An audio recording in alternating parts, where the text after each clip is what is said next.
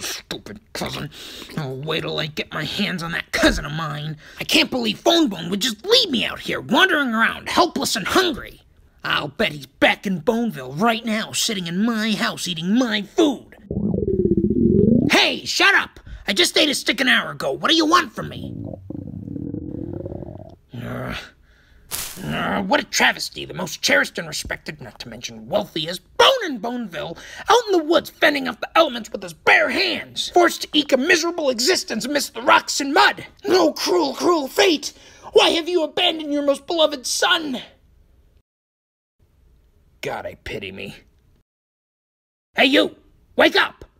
The name's Phony Bone, the richest bone in Boneville. You probably heard of me. I'm looking for a guy named Phone Bone. You seen him? Hey! Let's kick that pea-sized dinosaur brain in high gear, huh? Would it help if I asked the question slower? Have you seen Phone Bone around? Hey, mister. Maybe you better let me help you. Yeah, maybe I better. The message could take days before it reaches this guy's brain. How's about we take a few steps off starboard and out of firing range, and I'll answer your questions for you. Oh, yeah? And who are you? I'm Ted. I'm a bug. Spare the details, friend. I'm looking for a guy named Phone Bone. You seen him? Bone? Oh, yeah, I've seen him. You have? I'm saved. Where is he? Don't know. Ain't seen him since before she snowed. Ha! Likely story, Bug. Take me to your leader. Take you to my leader? Come on, I ain't got all day. Who should I take you to? I need answers, Bug. I demand satisfaction. I guess I could take you to see Thorn's grandma. Fine, whatever. But I gots to warn you.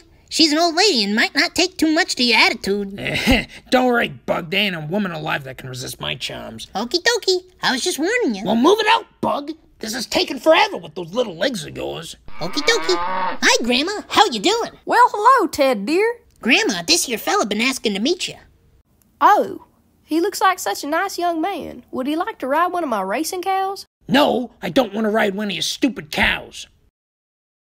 Ted, dear, I think you'd better leave. I'ma tear this little fella apart from the inside out. Yes, ma'am. See you around, pal.